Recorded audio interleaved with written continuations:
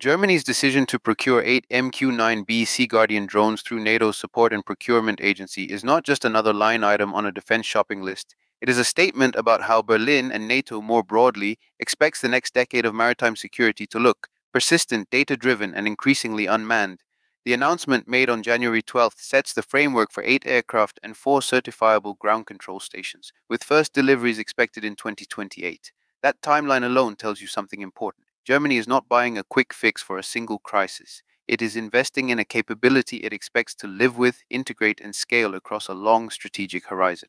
So, why the Sea Guardian and why now? Start with geography. Germany sits at the junction of the North Sea and the Baltic approaches with critical sea lanes, ports, and energy infrastructure nearby. In a world where maritime competition is no longer limited to surface ships and submarines, but includes undersea cables, offshore platforms, and gray zone behavior that thrives in ambiguity, the key advantage is not firepower, it is awareness. The MQ-9B SeaGuardian is built to stay in the air for a long time, cover wide areas, and feed commanders a continuous stream of surveillance. And in modern maritime operations, persistence is often more decisive than peak performance.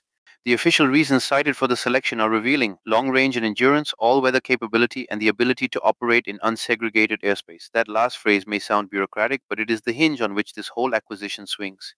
Europe's airspace is dense, regulated, and politically sensitive.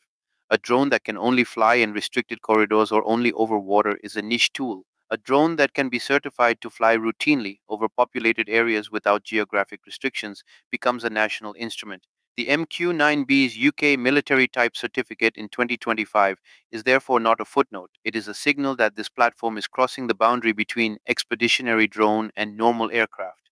If Germany wants a system that can support homeland security tasks, maritime patrol, and alliance missions without turning every flight into a special event, certification is not optional, it is the entire point.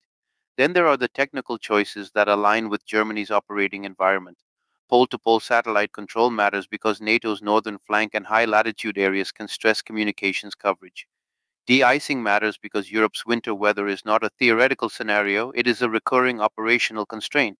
All weather sounds like marketing until you remember that the North Sea can deliver rough weather that grounds smaller systems and degrades sensors. When a platform is designed around reliable operations in these conditions, it changes how planners think.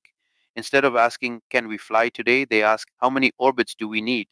That is a fundamental shift from episodic surveillance to continuous presence.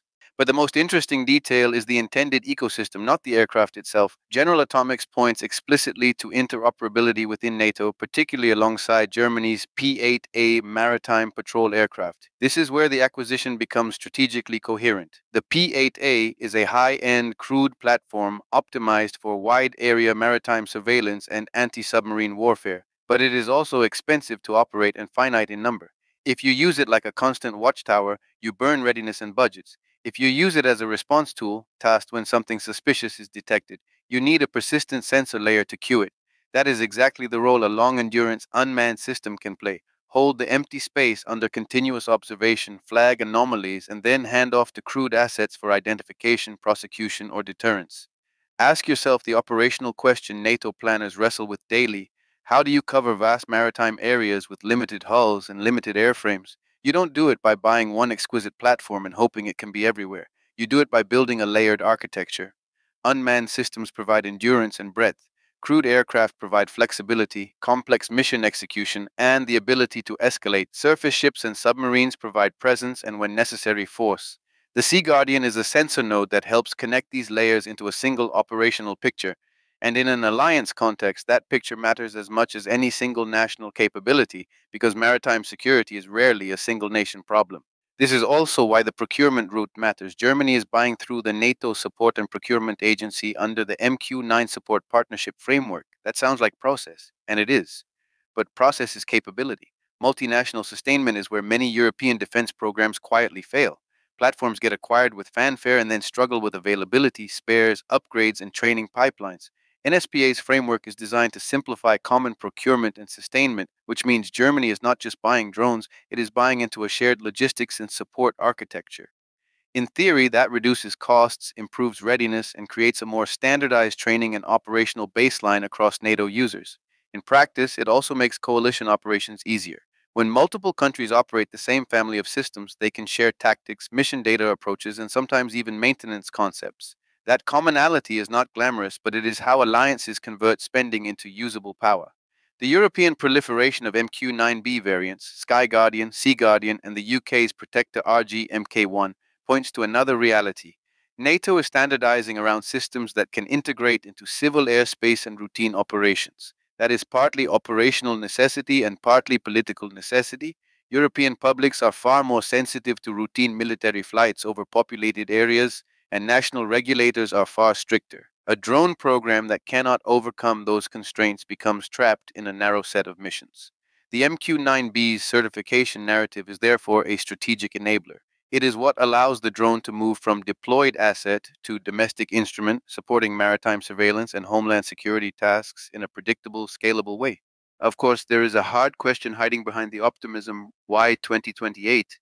4 years is a long time in defense planning and even longer in a security environment that changes quickly.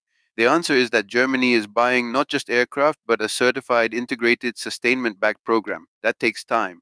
But it also means Germany must bridge the gap in the interim with existing assets and allied cooperation.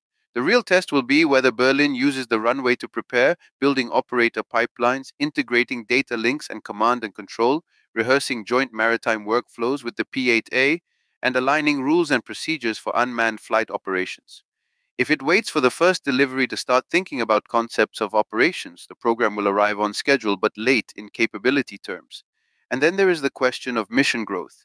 The Sea Guardian is primarily about maritime surveillance with an option to add anti-submarine warfare capability. Options are attractive because they keep doors open, but options also force strategic choices. Do you keep the unmanned platform focused on persistent sensing and queuing, or do you push it into more specialized roles that may require additional certifications, training, and integration?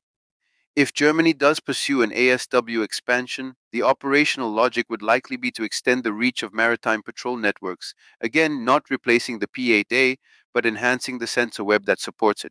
Yet even without that step, the Sea Guardian can alter the balance of effort by freeing high-end crewed assets from routine wide-area search.